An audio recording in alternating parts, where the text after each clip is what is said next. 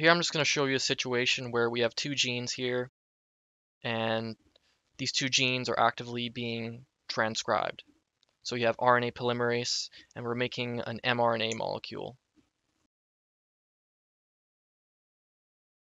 And of course, mRNA is always created or extended from the 5' end to the 3' end, right? So you have RNTPs being added to the 3' end to extend the mRNA. And on the other side, gene 2, we also have this situation. So it's always going to be 5' to 3'. And as you can see, they're actually being transcribed in opposite directions. So now let's label the actual single strands here. So you see we have a light blue strand and a dark blue strand. So what would we call the strand that acts as the guide or the template for the mRNA? Well, it simply is just the template strand, right? So this is where the RNA polymerase adds RNTPs that are complementary to the template strand. And that's exactly the same for gene 2. So now what do we call this light blue strand for gene 1? Well, we can simply call it the non-template strand, right? So what about coding strands, right? You hear that word often. Well, the coding strand is actually the non-template strand. You see for both sides. And that will make the template strand the non-coding strand. And now there's another word for coding, the coding strand, and we simply call this the sense strand.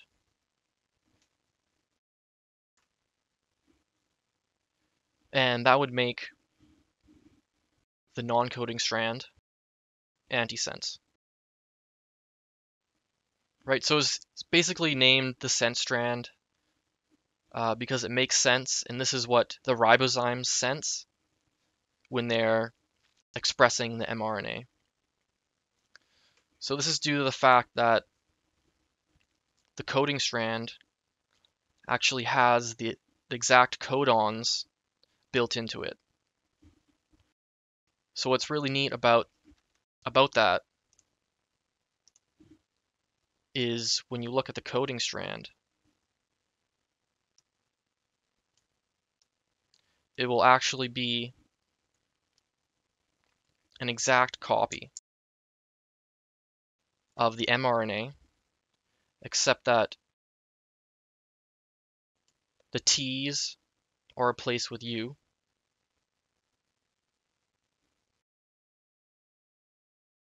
Sorry, the T's are replaced with U. And you can actually have the same sequence.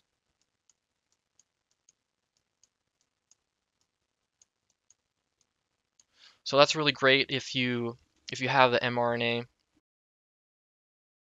and you don't know which is the coding strand. Well, you can just look for the one that has the same sequence. Or in the other direction, if you want to know what the mRNA is, you just look at the coding strand and copy that, and then just replace the T's with U's.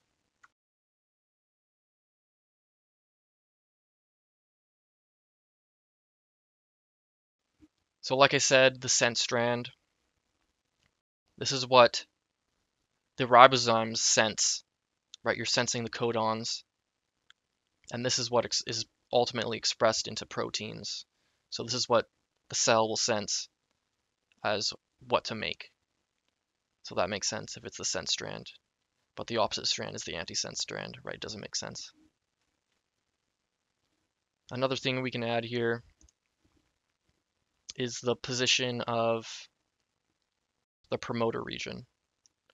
So basically, the promoter region for both of these genes will be somewhere in this region. So where it starts the transcription. So as you might have noticed, if you follow this dark blue strand, in this case it's a template strand, but then you follow it to gene 2, this is the non-template strand. This is actually the coding strand for gene 2. So as you can see that genes can actually be transcribed in either direction, right? So the coding strand can be on the top strand or the bottom strand. It really doesn't matter. It's just what happens in the genome, right? So it'd be incorrect, say if this was a whole one complete chromosome, you couldn't just label one entire strand the coding strand or one entire strand the non-coding strand. That would just be incorrect. So I hope you guys learned something and have a good day.